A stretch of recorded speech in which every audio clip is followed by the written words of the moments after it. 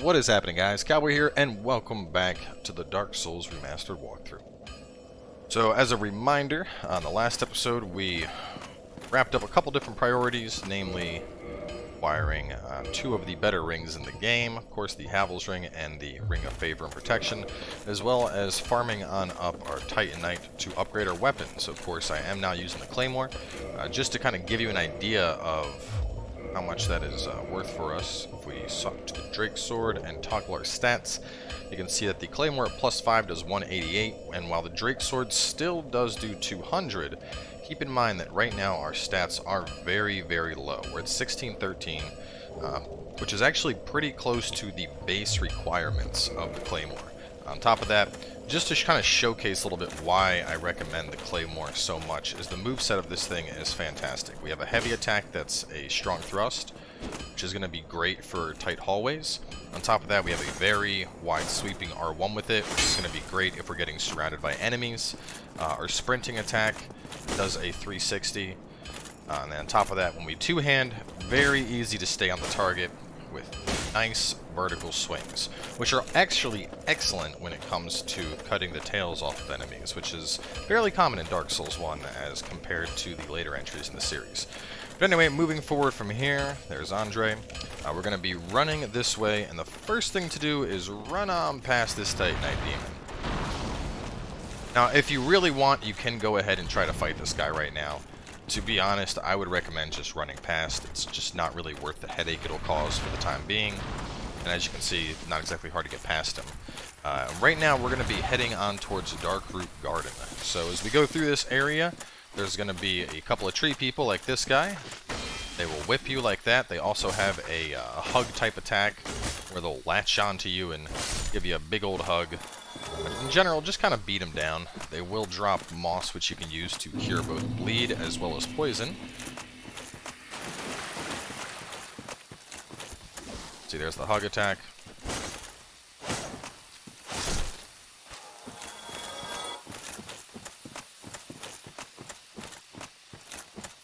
Alright, you can see a treasure right there. We're going to be getting that a little bit later, but for now, just don't worry about it.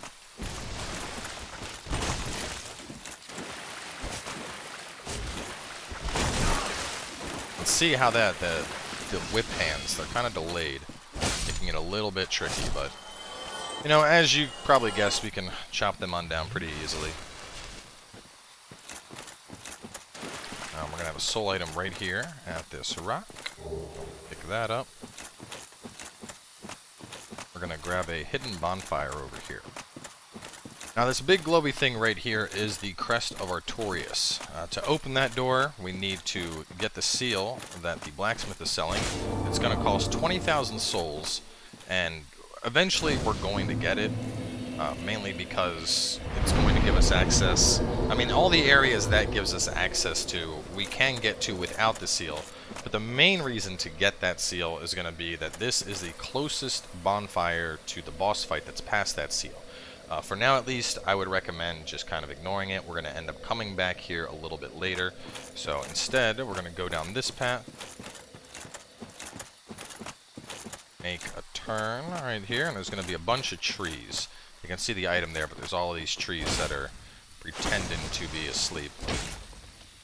And one thing that's worth noting here, you'll notice how the opening attack ended up doing damage to them, but after that I had to like wait for them to pop up. And a good indicator is after you hit them. Right now I'm going to start clicking R3, and basically right there, until I'm able to log on, I can't actually hit them and do damage, so just keep that in mind. But grab this, and then we're going to go through the fog.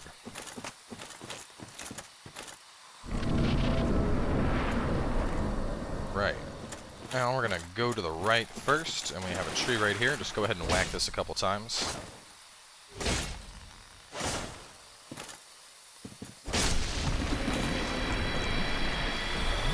And with the fake tree destroyed, we can go ahead and proceed on through. Go ahead and kill the weird frog manta ray guy. Not exactly hard, but they, you know, if you give them a chance, they can end up hurting you a little bit. And we're going to go this way, and as you can see from the movement, we already have another fake tree waiting for us. So go ahead and chop this one on down as well.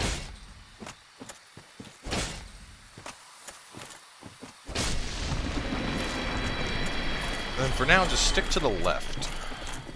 Up ahead, we're going to fight more of the antifrogs. Jump up right when we reach this cliff.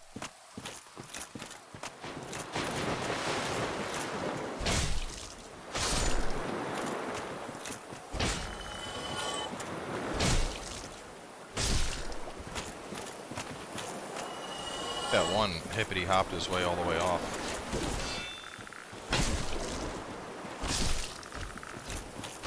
Oh, Stone Knight wants to engage us sooner than later. So these guys are big and they seem intimidating, but they're not that bad. Probably the scariest thing they do is this, which is known as Tranquil Walk of Peace. And you can see right now I'm pressing circle, and my character can't roll. And what Tranquil Walk of Peace does is it drastically increases what your item encumbrance is. So you basically can't move very well, you can't roll, etc. I'm going to go over here, grab the Soul of the Proud Knight,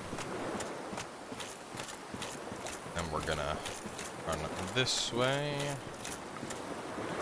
back to right here. I'm going to go up this, and we'll grab that item that we saw earlier across the ravine. Now this is the Wolf Knight Ring. The Wolf Knight Ring increases poise, and if you're coming from Dark Souls 3, the idea of poise is probably like a foreign concept to most of you. So, in Dark Souls 1, the way poise works is it's an armor stat, and basically the more poise you have, the more hyper armor you have as you go to attack your opponents. So, somebody that has a lot of poise will be able to basically hyper armor through an enemy's attack. It's just going to ensure that you don't really get interrupted, and it's actually quite powerful.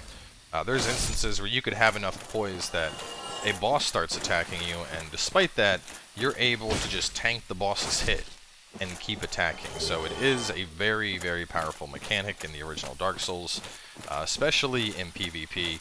Definitely cannot state how important poise is. So keep that in mind. Personally, since I'm running some heavier gear right now, namely the shield as well as the boar helmet, Havel's Ring is going to be the best choice for me, but the Wolf Ring is quite significant.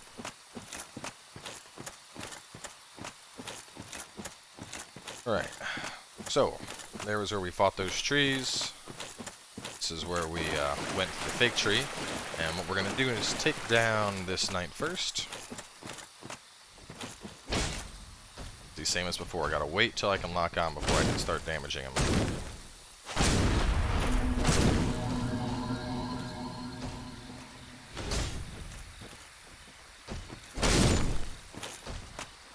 And there's gonna be more knights up ahead, as well as some trees that are trying to stay hidden. Go ahead and boot the trees to prevent the ambush. If you go ahead and you grab that item, all this stuff will just pop up and start attacking you, so. See, the knight's now waking up.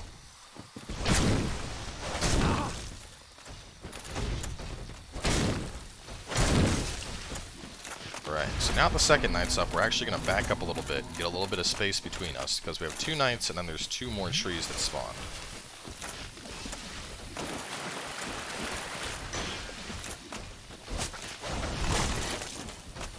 Right now, our priority is finishing this guy off. Oh, of course he's going to block that. Well, this is why we have space behind us. We can always move back.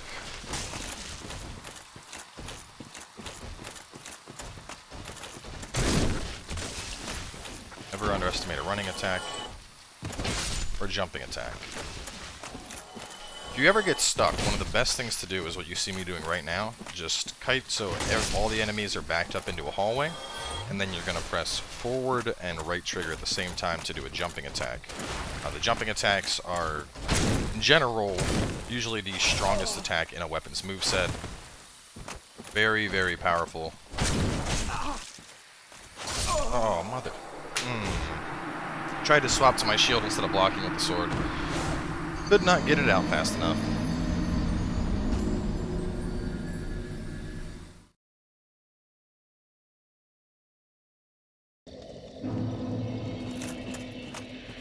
So head back down.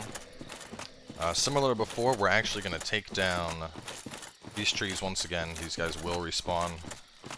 Since they're up at this point, because of you triggering that trap. Oh no. Shield out real fast.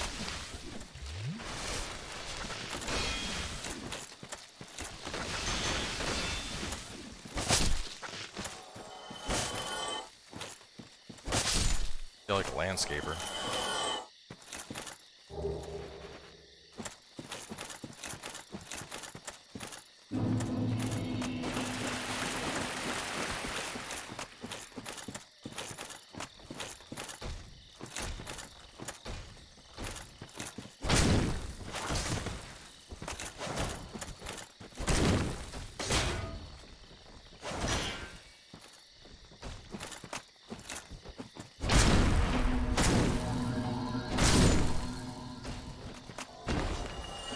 Actually, since all that stuff wanted to aggro last time, let's a little bit excessive to use a black firebomb, but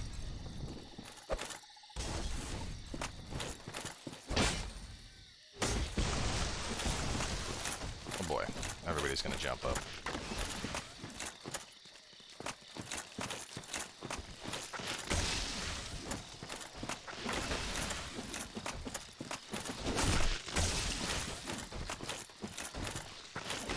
Well, as expected of trees, fire will absolutely decimate them.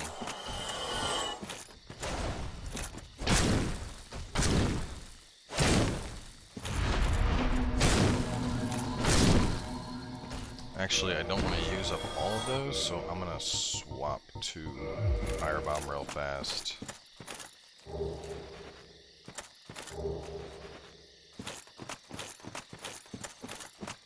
Gonna have that other knight here, as well as some more trees. So you can see the gist here is they're gonna, regardless of what angle you come from, these things are gonna attack you. So he's already got Tranquil Walk.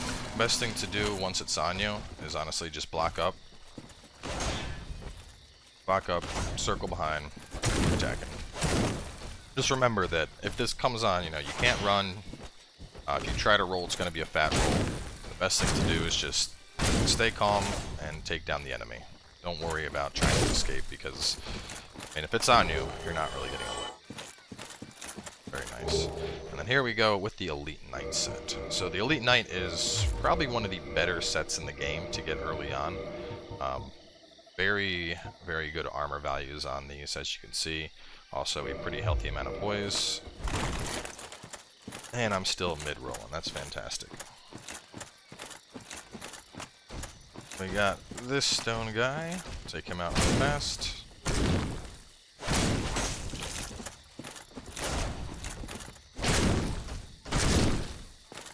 Then from here we're going to go up and go to a boss. So as a general rule of thumb, before we go fight a boss, it's always good to spend our souls. So we're going to kill that guy, go over here, kill the snake, weird snake thing that's on the tree. And we should have one more giant. Here we go.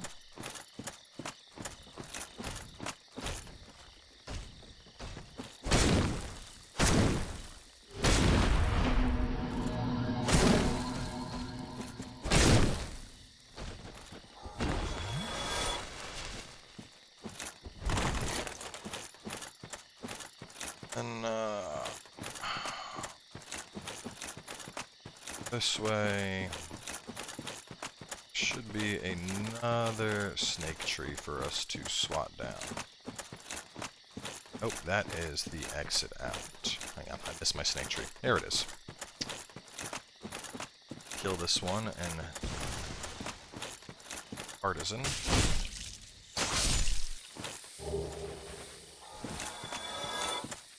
For the tree pop up as well. Walk past, kill that.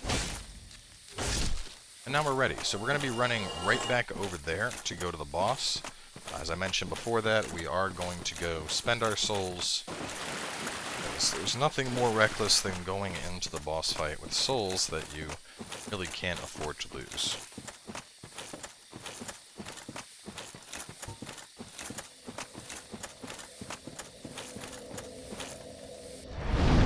We're also going to go ahead and reverse our hollowing at this point.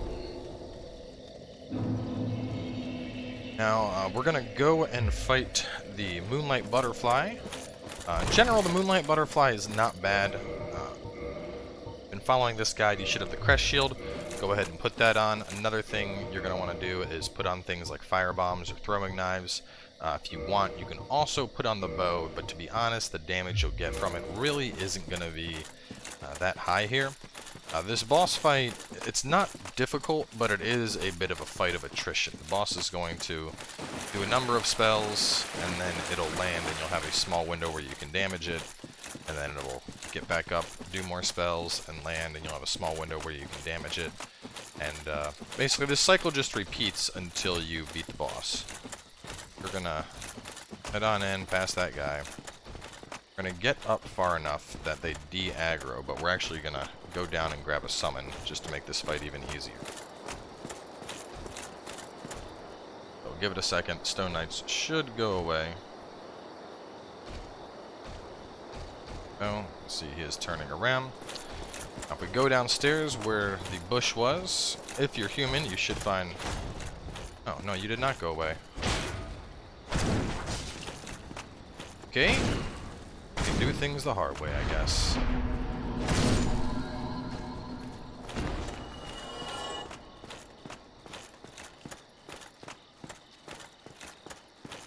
Here, you can see that summon sign.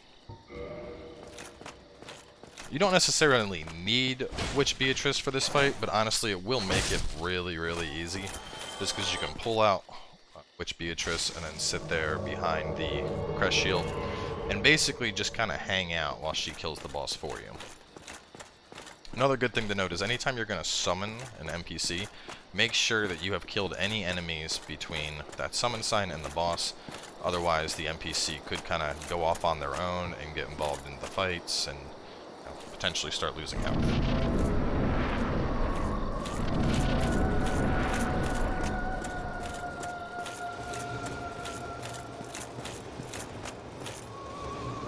There it is. There's a couple different things the Moonlight Butterfly will do. Most of its damage is magic. It has some spears that are very fast. You can just block the spears. It has that slow magic ray. I generally just roll through it. You can throw fire bombs. 15 should be around enough. As I mentioned, after a while, the butterfly will land, and then you'll be able to just do damage to it.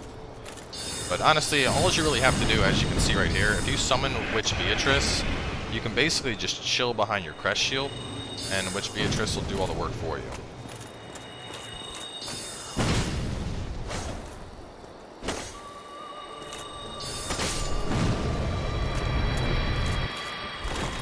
Alright, so right there after it landed, you might have noticed how there was like a small green glow. Before it would get back up, it'll actually explode. So just keep that in mind. If you are doing the traditional method of just whack away, you're going to want to move out of the way before that goes off.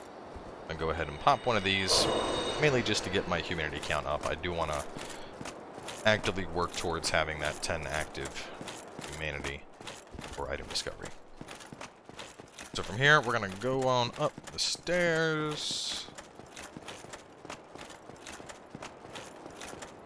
Up.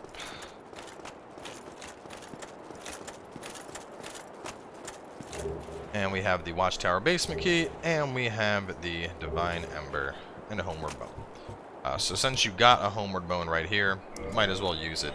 It's worth just popping that and heading on out. So the Divine Ember, we can give that over to Andre. We can use that to make a weapon divine. Divine weapons are important as they will ensure that skeletons stay dead after you kill them instead of resurrecting. In addition to that, that key we just picked up is what we can use to access the tower that Havel is in. So if you haven't gotten your Havel ring yet, now is a great time to go pick that up. But at this point, we're going to level on up. As I mentioned, I'm still going to be focusing Vitality. I want to get that up to 30 before I do heavier investment in things like Strength or Dex. But in the next episode, we're going to be heading on down into Darkroot Basin. So for now, at least, we will wrap things up here. Make sure to stay tuned, and we will catch you guys next time.